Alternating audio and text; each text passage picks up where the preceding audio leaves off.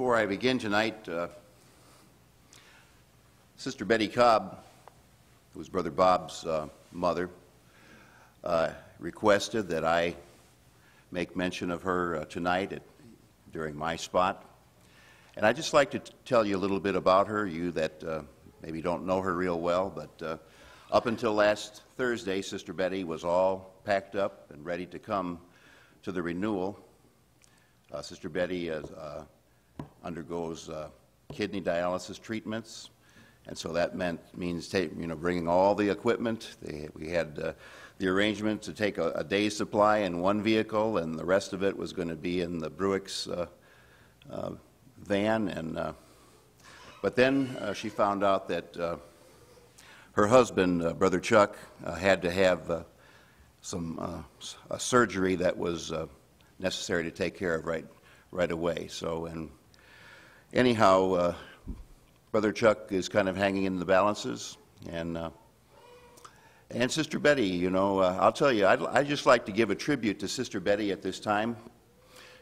She is always at the assembly. In spite of kidney dialysis treatments, Sister Betty is there. And she's at the morning service, the evening service. She drives 35, 40 miles from DeMott or however long that is. But she makes the trip all the way up to Crown Point every Lord's Day twice, and usually on Tuesday nights. She makes the trip, drives by herself most of the time. And sometimes when she's not feeling well, she has someone else bring her. But I think she deserves a tribute, and I would like to commend her to the Lord, and I'd like to remember her and Brother Chuck at this present time. Heavenly Father, we commit Sister Betty Cobb to Thee and Brother Chuck, Lord. And we ask, even in this very hour, Lord, that Thy mercies may be extended to both of them. Thy presence may be presently discerned by them, and that Thy grace and help may be with them, Lord. We commit them to Thee, Lord. In Jesus' name, amen.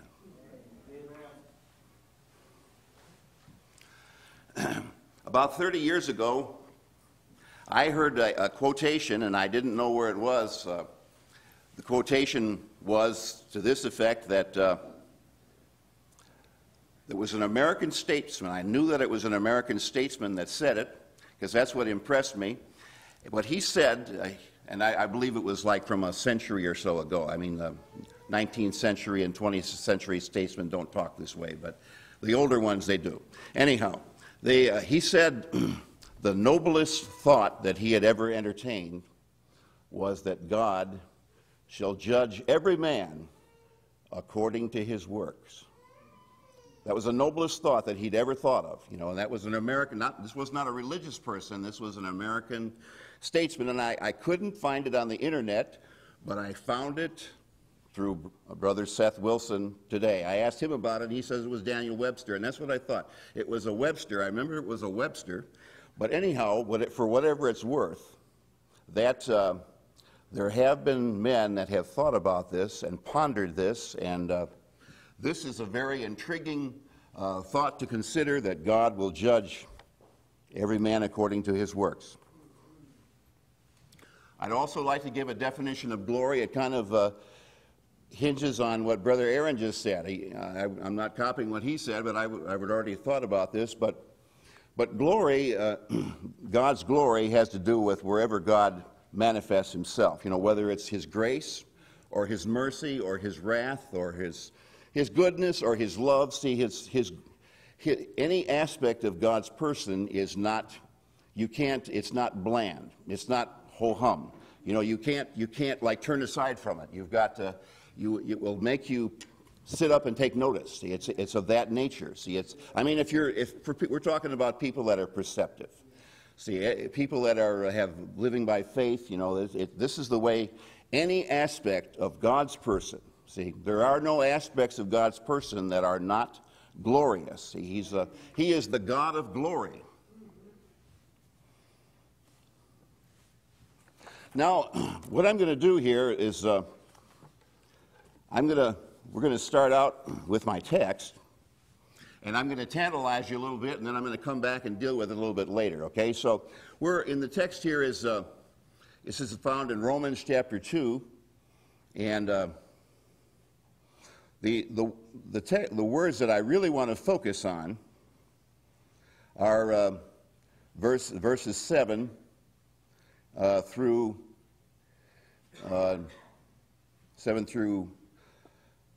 7 and 8, I guess. But anyhow, this is how it goes. But after thy hardness and impenitent heart, treasurest up unto thyself wrath against the day of wrath, and revelation of the righteous judgment of God. Oh, that's an intriguing thought in itself. The revelation of the righteous judgment of God. We want this to become a part of our spiritual vocabulary. See, the revelation of the righteous judgment of God. Who will, now here's this phrase. Now this phrase is found all through the scriptures. Who will render to every man according to his deeds. Now, and the part we're going to focus on is to them who by patient continuance and well-doing seek for glory and honor and immortality, eternal life. Now, I'm going to, of course, the opposite is true. Now, people that aren't seeking after these things and are the ones that are contentious. See, and we'll deal with that later. People that are contentious, well, I'm going to urge you not to be contentious in this sense. See, that's going to be, we'll deal with that in just a few moments. But anyhow, had you ever thought, now here, the procurement or the obtainment of eternal life is based on something that you do. Now, I'll just tell you, that goes counter to a lot of theologies. I'll tell you, there's a lot of theologies that afoot in the United States and even in the various parts of the world that would say, oh, we're not saved by works, we're saved by grace, you know. But see, men have such a surface view of the things of God that they're not able to see what he's talking about here. See, now this is the Apostle Paul. Now, if you think that maybe I'm taking the text out of context, I'm going to tell you another place where an apostle says the same thing. Remember, he says the world passes away. The world is passing away. This is in 1 John chapter 2, and the lust thereof. But he that doeth the will of God abideth forever. How's that? Eternal life just by doing the will of God. How's that? Now here's something there. Eternal life is hinged on something that you do. Now I'll just tell you right now. Of course, we have to interpret what we mean by this matter of doing the will of God. We've got to interpret what we mean by that. See, I mean that's obviously we're not coming up Mount Zion by a system of law. That's not what we're saying. We will interpret that as we go along. But that is an intriguing thought, that we seek after glory. We're actually seeking after glory and honor and immortality. And that's something that I want to, we'll come back to that and we'll deal with that in a moment. Now, let's look at a couple other texts of Scripture that have to do with this subject. And one of them is from this prayer of Hannah in 1 Samuel chapter 2 and verse 3. I'll tell you, that's, you talk about women keeping silence in the church. I'll tell you, you don't want to shut up this woman because she really had something to say. Matter of fact, she had something to say a lot more profound than a lot of men that I've heard. You read that whole section, I'm serious. You see, just read through there what Hannah's prayer. This came from her heart. I'll tell you, there's some pretty profound things that she says there. But anyhow, she says, talk no more exceeding proudly. Let not arrogance come out of your mouth, for the Lord is a God of knowledge, and by him actions are weighed. Now that's what I want to focus on, is by him actions are weighed. I want us to see that, when we talk about God judging men according to their works, See, now let's just look at this. Look at it this way. If God could judge men by the book, I mean, if it was just everything was codified, and if he could just say, well, you violated, such and such a precept in the day of judgment. I mean, like number 1 or number 153, if you violated that one, then you get this kind of a sentence, right? Or you get this kind of a reward, whatever it is. See, but no, see, there's more involved in the day of judgment, and when God judges men. See, otherwise he wouldn't really need a judge. See, now remember Jesus in John chapter 5. See, the Lord, the Father, has committed all judgment unto the Son, because he's the Son of Man. See, now you want to give thanks that judgment has been committed to somebody who knows who we are. I mean, he really knows who we are. This one who was touched by the feeling of our infirmities, and he was in all points tempted like as we are, yet without sin. That's the one that God has appointed to be our judge. See, so he's been through these waters of trouble that we're passing through now. He's been through it, except he didn't sin. See, now that's the only difference, that Jesus didn't sin, but he was faced with the same temptations that you and I are, except he did it without sin. Now, let's to illustrate this, I want to just show you how, for example, here's 3 examples. Now, let's just take Sarah. Brother Aaron mentioned her, Abraham's wife. And then let's go up to Elizabeth, and that's her husband, who, up in the, Elizabeth and, who's Zacharias, thank you. Zacharias. And then we've got Mary, the mother of our Lord. So now we've got 3 different, scenarios here where the same issue is surfacing. This matter of a birth, of a miraculous birth, right? It was in the case of Sarah. In the case of Sarah, she was not able to have children. And even up until that age, I believe it was 75 or 80, that she attained when she finally had Isaac. She was barren up until that time. But remember, she laughed in the tent. Now what I want you to see here is how God. Now this is how this matter by him actions are weighed. In the case of Sarah, Sarah denied that she laughed. Right? She says, "No, I didn't laugh." But the Lord said, "Yes, you did laugh. Nay, but thou didst laugh." That's King James Version, okay? Now, in the case of Zechariah, there's the same thing. Now, his wife, Elizabeth, was barren too, right? But she was going to bring forth John the Baptist, right? And so Zechariah just asked the question, now, how shall these things be? How can this possibly happen? Since, my wife and I are both, up in the years, and my wife's barren and unable to have children. And so Gabriel says, well, you're going to be dumb. You're not going to be able to speak until the time when John is born. And then in the case of Mary, the mother of our Lord, she said, when Gabriel approached her about the matter, she said, "How shall these things be, seeing I know not a man?" And the Lord didn't rebuke her at all. See, now in this case, this was a valid consideration. So it's a moral issue that's at stake here, right? So this is, in the case of Mary, this is a valid consideration. So the Lord, Gabriel he said, well, the power of the highest is going to overshadow you, and so he explained how this was going to happen. See, but in the case of Zechariah, now Zechariah should have known from these cases back in the law, in Moses and the prophets, like Sarah and Manoah, and some of these other ones where this sort of thing had happened. See, he should have known that. He was a priest. He should have known that. See, and he should have reasoned. In other words, God expected him to reason upon what was revealed. See, but nevertheless, what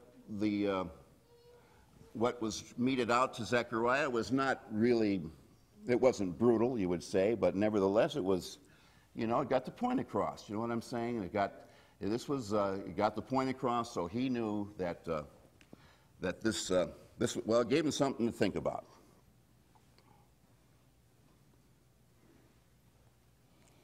Now let's, from the same perspective, there are degrees of heart involvement for good and evil.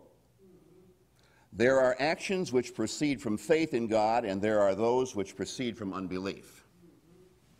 See, all actions actually proceed from the heart, right? So Jesus said, out of the heart come all these things. Remember, he said that in the gospel accounts. And so actions proceed from the heart, whether the heart is a heart of faith or whether it's unbelief, that depends on the individual. But let's think, for example, of the parable of the sheep and the goats. From all outward appearance, both the sheep and the goats had done similar things. The sheep had forgotten that they had done them, and the goats took issue with the Lord when he charged them with neglect. How about that? On the same issue. And so faith produces works which the doer of them often forgets, because his works are a thank offering for the great mercy and grace which God has bestowed upon him. See, so actually, this is the way, people that are living by faith, actually, I'm kind of working into the text in Romans chapter 2, but I want you to see that faith and works, I know this is a big, and there's in some sectors of the church world that there's a lot of hassling, and there's some people that don't think that Paul and James could actually sit down at the same table and have a friendly conversation. At least that's the way, you know what I'm saying? At least that's the implications that you get from them anyhow, but I'll tell you that they certainly could. And they certainly would, and they certainly have.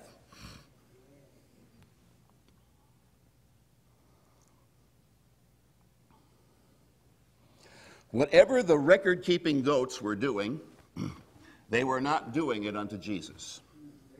In other words, their actions did not proceed from faith in Christ, so they didn't count. Their actions did not proceed from faith in Christ, so they were handicapped in not perceiving who Christ's brethren even really were. See, they evidently were ministering to a lot of people, but they were ministering to the wrong people. See, so faith. So here's another thing that faith does. It actually makes you aware of who Christ's brethren actually are.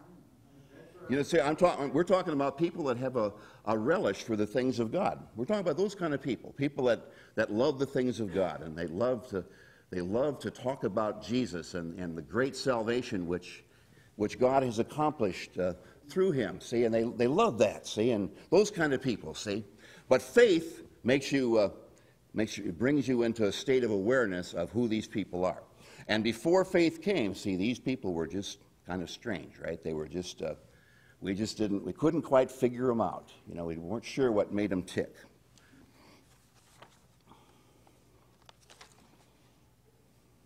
Now, let's go on to another text. This is in Psalm 62. This is one that you'll all remember. Remember, he said, God has spoken once, but twice have I heard this, that power belongeth unto God. But that's not where he stopped. He says, also unto thee, O Lord, belongeth mercy, for thou renderest to every man according to his works.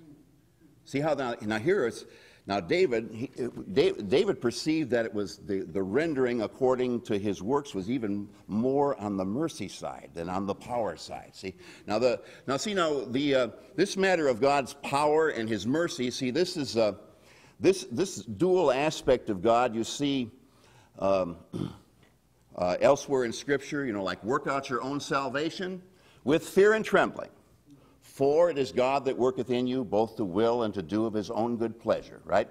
So there you got the power and you've got the mercy. So you've got God working with you, but yet we don't want to, let's not be toying around. See, this is nothing to mess around with. but nevertheless, God is very gracious and merciful. But, you know, this is, salvation is nothing to be toyed with. And I think of where Moses said in Psalm 90, "Who knoweth the power of thine anger?" And remember at Mount Sinai, this was in Habakkuk. Remember, it's in Habakkuk chapter 3 and verse 4, it said that this was the hiding of God's power when God shook Mount Sinai. See, that was just the hiding of his power. Now David perceived that both mercy and power belonged unto God, and it is essential that for men by faith to rightly understand both of these aspects of God's nature, if they are to begin to understand him at all. God is too great and glorious to creedalize and institutionalize. Amen. Actually, your heart, if you have a soft heart, a heart of flesh, as the prophets talked about, actually that's able to hold a lot more than a creed. Do you ever think about that? Amen. Or an institution, see? Institution, it just breaks up. It's not able to hold it. See, the things of God have to be held by something that's flexible, and I mean not flexible in the sense of compromise, but something that's tender and something that's soft, like the heart, which God has put inside man. Now he says here, "Thou renderest to every man according to his work." There could be no talk about mercy apart from the prospect of the coming Redeemer, the Lord Jesus Christ. And this has been touched on before. You know, all the mentionings of mercy and forgiveness back in Moses and the prophets, see, this was all looking ahead to the coming sin bearer. See, God knew what he was going to do at the cross. See, everything was spoken in view of that. See, not even God can forgive sin without a sin bearer. That's something that not even God can do. He can't. He cannot deny himself, see. And incidentally, this is one of the things where the faith of our Lord Jesus Christ, see, this is consistent with reason, if you think about it. See, now here we all know that we're in a situation where we've got sin. All you have to do is to take inventory in your own heart, and you see that there's quite frankly, it's not very pretty, and quite frankly, we wouldn't want it put up on a billboard, right? But nevertheless, God is He's merciful because of the Redeemer that He was sending. God rendering to every man according to his work. This is a rare but valid association, not for those who are contentious, but for those who obey the truth. Now here, I want you to think about this. This is something, and this glorifies this matter of justification by faith, which is the theme of the book of Romans, as someone else has already mentioned earlier in the Renewal. But I want you to think for a minute about the thief on the cross. In this connection, much of his adult life, so far as we know, was given to stealing and possibly robbing, clear and specific violations of one of God's commandments. And yet, what is this thief remembered most for? What did the Holy Spirit record regarding him? The Holy Spirit, the Spirit knows all things. He knows all things. Now, he could have given us a list of what the thief did on the west side of Jerusalem on such and such a date, and who he harmed and who he robbed and things like that. He could have done that, but what the Holy Spirit records. See, now this is glorifying. Now this you want to see. Now this is what God is. This is what God wants you to think about. Just now think about this. Now we talk about the thief on the cross. Now, thief, normally, thieves, under normal circumstances, shall not inherit the kingdom of God, right? I mean, but now this thief, see now, actually, he's been sanctified. Not his thievery. Now we're not justifying his thievery, but just when I'm talking about now the way the Holy Spirit wrote him up. See, we've got to see that when the Lord writes up the people. See, now he writes up the people, and now here he wrote up this thief on the cross, and I'll tell you, we don't know a single thing that he stole. We do not know a single thing that he stole. All we know is about a conversation that he had with Jesus. And we know about, I've got this, I just want to go through this step by step. This is what actually took place. Matthew 27:38 and Luke 23:32. He and another thief were crucified together with Jesus. Matthew 27:44. He originally railed on Jesus along with the other thief. And then Luke 23:39. Then only the other thief was railing on Jesus. And then there came a change. The repentant thief rebuked the other thief for his unreasonableness in railing on Jesus. He rebuked him. He says, we're in the same condemnation. Why are you talking this way? And then he asked the Lord to remember him when he would come into his kingdom. Now, how do you suppose what was he talking about? You know, he was, it's evident the Lord he's hanging on the cross, and it's pretty evident that he's not in his kingdom right now. And I'll tell you, it takes some faith to know that somebody that's hanging on a cross even has a kingdom, right?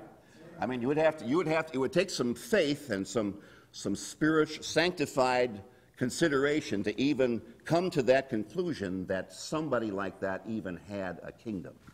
But see, he came to the right conclusion. See, he was observing the things that were going on around the cross, on the foot of the cross there, and all about there, and no doubt he saw that title above the thief. It said, "Jesus of Nazareth, the King of the Jews." See, and well, it's very well. That probably was what made him think about the Lord having a kingdom and asking to come into his kingdom. And then in Luke 23:43, the Lord then assured him that same day he would be with him in paradise. Now that's what how the Holy Spirit wrote up a thief. Now, here, we're not justifying thievery. Don't misunderstand me. I'm saying now, all of us, if you want to take inventory in your hearts, you can find some things there that are not real pleasant, right? They're black, and they're things that you wouldn't want to talk about, or you wouldn't want other people to talk about or know about, right? There's just things that are there, right? They're things that are part of the part of us that we got from Adam. But nevertheless, this is how the Holy Spirit wrote up this thief. Now think about, here's another example. What about Rahab the harlot? How about that? Now here's, whenever I talk about her, I talk about Rahab the harlot, see? But and we certainly don't condone harlotry. God forbid. That harlotry is that's a sickening thing to even think about when you think about the actual sin of harlotry. But see, now this woman, she's justified, and so as an identifier, the Scripture as an identifier refers to her as Rahab the harlot, right? And also the thief as the thief on the cross, right? That's the way we talk about him anyhow. Now, regarding this thief, I want you to see that God is. We're not really. If we don't make the application to ourselves regarding the manner of justification and how God justifies men and how God is able to justify men. I mean, if he can justify a thief hanging on a cross, certainly he can justify you and me wherever we're hanging, right, or wherever we are. Wherever we're sitting or wherever we're standing or wherever we're hanging, he can justify you and myself in that manner. And the works of this dying thief do follow him, as he has been used of God to minister hope and grace to countless individuals down through the centuries.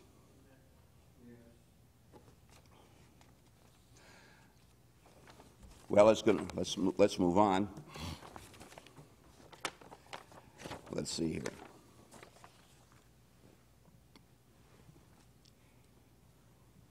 In Job 34 and verse 11, I just had to eliminate a lot of things because they're actually, if you take out your concordance, you'll see that the scriptures are just full of this language of God justifying or rendering to men according to their works and according to their ways. It's just all over the scriptures, see? So I'm just going to focus on a few of them, and you can look the rest up yourself. But here, these are the words of Elihu. Elihu in the book of Job, remember, he was the one that rebuked Job, and he rebuked Job's three friends, at the end, after everybody was done talking. Then Elihu came and he said, now it's my turn. I've got some things to say. And so anyhow, there is a precise correspondence between man's work and a divine payback to every man. Now, if you're perceptive, see, you can even see this in this life. See, this is, you don't have to necessarily wait till the day of judgment to see the fullness of this. Some men's sins are going before into judgment, and other men's sins, they cannot be hid, right? But anyhow, see, God is giving to every man a payback, whether it be for good or for evil, see? To find implies that reasonable men, at least, are able to perceive the correspondence between the manner in which they are living and the recompense that God is giving, even in the present time. For example, in Psalm 18:26, with the pure thou wilt show thyself pure, and with the froward thou wilt show thyself froward. And Proverbs 3:34, remember, it says, surely he scorneth the scorners, but he giveth grace to the lowly.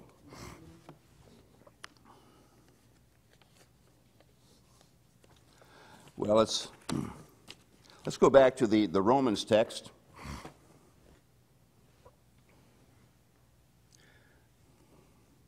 There's so many things here that anyhow, let's talk about God's goodness, his infinite kindness, his forbearance, his bearing with, having patience with, and putting up with, and tolerating sin. His long-suffering, his patient endurance and provocation or trial. And Brother Kenny Smith one time defined God's long-suffering as him tarrying long with injury. See, God is... God, when men sin, God feels it. Speaking as a man, God is affected when men sin. See, it hurts him. See, the long suffering of God waited in the days of Noah. Remember that.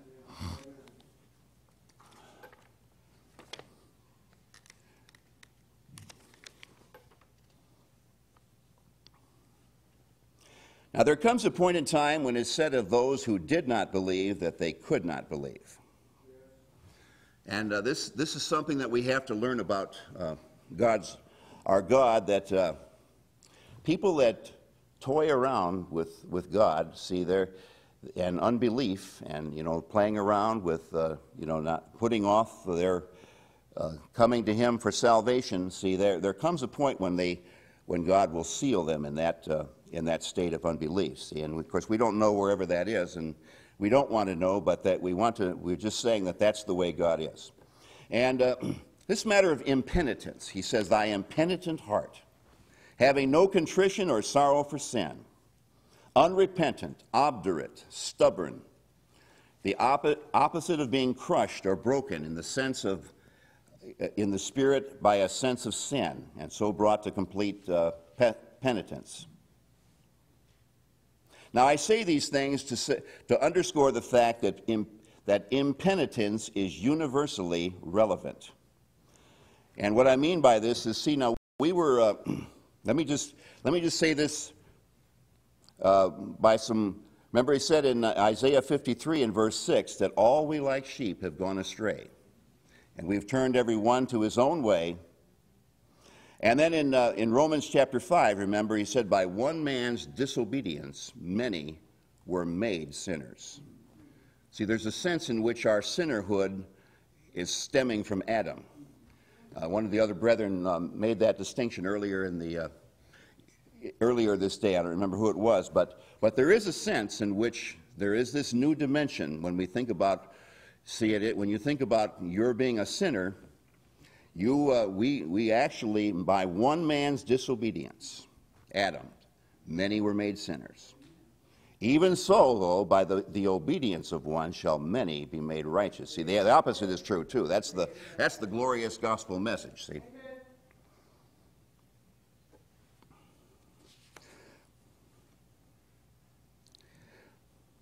The day of judgment will not be a day of evaluation nor of determination, but rather of revelation, the revelation of the righteous judgment of God.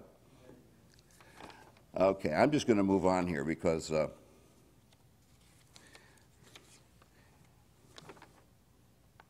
this matter of this patient continuance, just bear with me. By patient continuance, we seek after glory and honor and immortality. See, by patient continuance. Now, let's look at it this way. If men seek after glory and honor and immortality apart from living by faith, see, they'll quench the Spirit, or they'll grieve the Spirit. See, you'll actually, if you seek after these things apart from the means that God has appointed, you'll actually quench the Spirit. See, you'll find yourself moved out away from the presence of God.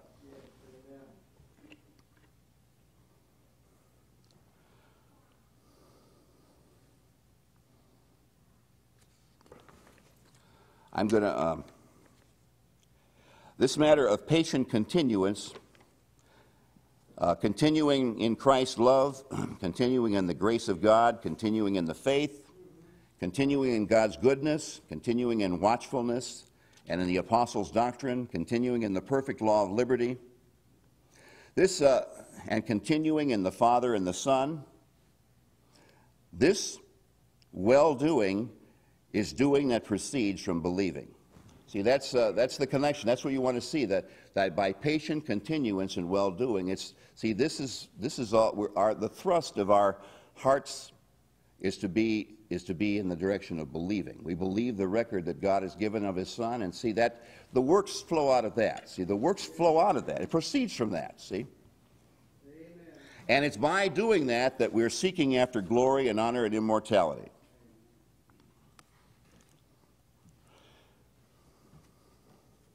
Now, the desire for these things is unmistakably written in the human constitution, glory and honor and immortality. And fallen men still seek after what appears to be glory, but that glory is swiftly passing away. And he seeks after an honor that begins to fade as soon as it is bestowed or obtained. And he seeks after an immortality that has left a delusive shadow in the morass of fallen, sinful humanity. You think of like health clubs and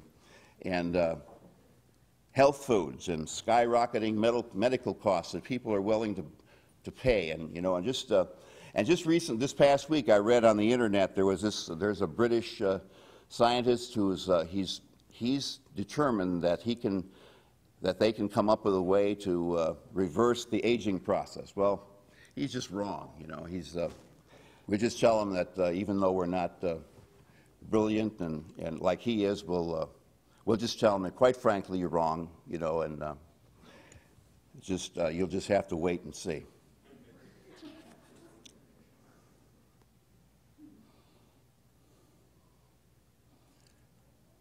Despite all the misery, frustration, and disappointment that characterizes the life that now is, because of sin, God has nevertheless left a witness to the preciousness of life in some of its most essential elements. causing a universal desire for its continuance and unendingness. You see this, people, even unregenerated people, they're not willing to give it up. They just want to keep cleaving, whatever it takes. We just keep moving on. We just keep the life process going, whatever it takes. But this is a witness that's been left in, that God has left this witness there. Now they're seeking it by the wrong means, but nevertheless, men seek after these things. A curtain of forgetfulness often hides from man's memory the troubles, the woes, and the heartaches, and the afflictions which are also associated with these lowlands of sin and separation from the Most High.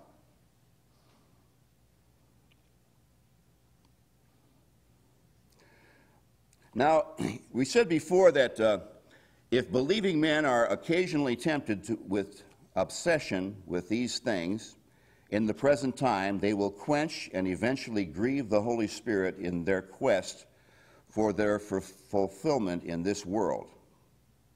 And, I'll just say it this way. The Holy Spirit is the unobtrusive member of the Godhead.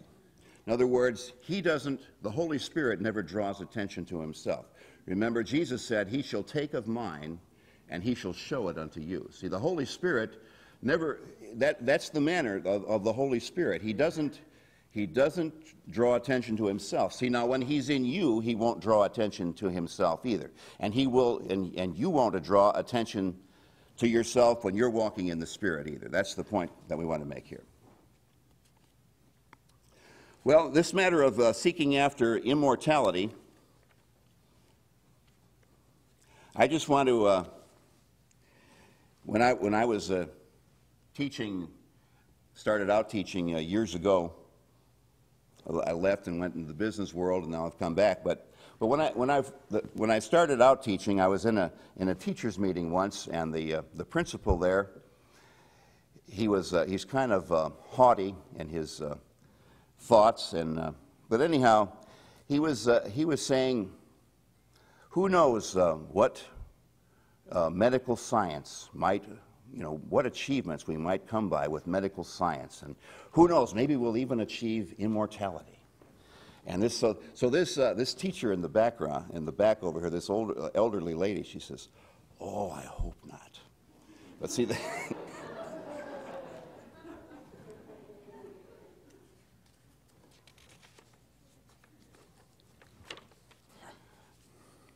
well, anyhow, the thoughts that I want to leave with you are that that God will render to every man according to his works, and he will do this to those who by patient continuance in well-doing seek after glory and honor and immortality. See, we actually are seeking after these things. We do value these things. Even though the Lord said, remember he said through the prophet Isaiah, he says, "My glory will I not give to another." But see, he is going to give it to us in the Lord Jesus Christ. See, he just had to have the proper vessels to bestow the glory on. See, so anyhow, by patient continuance in well-doing, we're seeking after glory and honor and immortality. And so and to those that do this, God is going to give eternal life. So I'll leave those thoughts with you.